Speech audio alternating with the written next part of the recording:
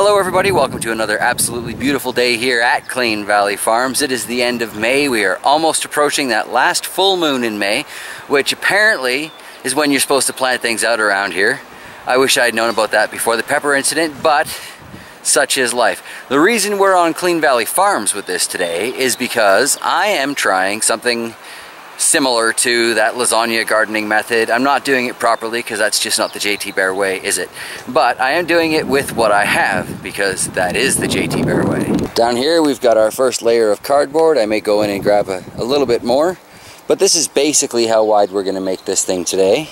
Chox has been working away cutting up sod chunks for our next patch of garden.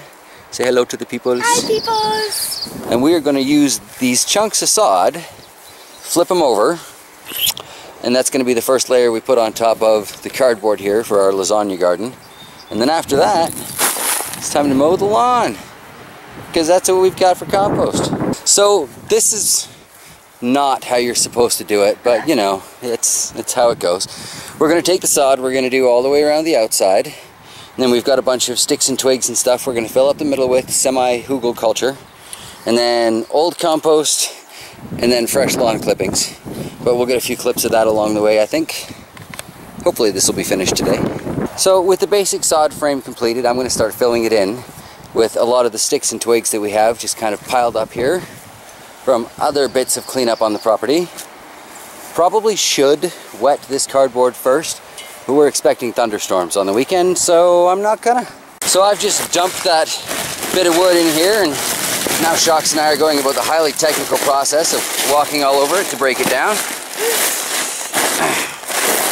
There's probably a better way to do it, but yeah, this is fun, so this is what we're doing.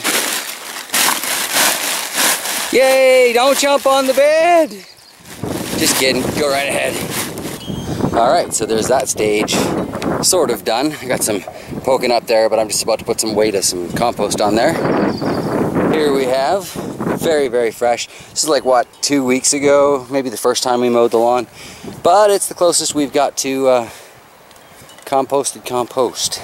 So as I'm building up the layers of the grass compost here, Chox is just adding more sod to the edges to create kind of a brick effect.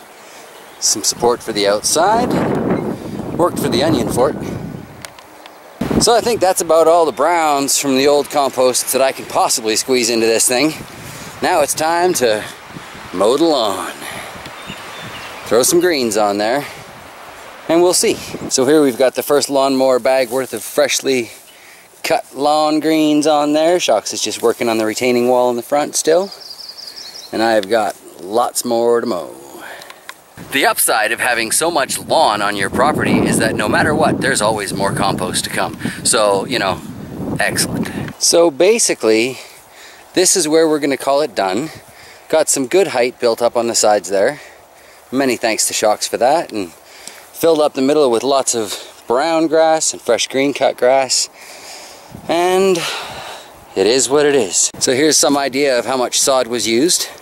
I have a funny feeling we're going to be making another one of these beds again in the future. But I need a couple weeks of lawn mowing to get those browns developed first. Now I do recognize that because this is still breaking down, it is unwise to plant in here. Y'all know that's not going to stop me though.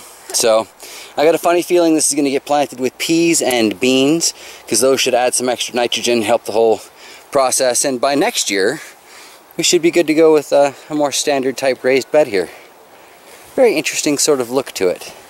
Alright everybody, I'm going to wrap it up there. It's getting on time to head inside and make some dinner. So thank you so much for joining me here on Clean Valley Farms today. Chox and I do appreciate the time you spend with us here.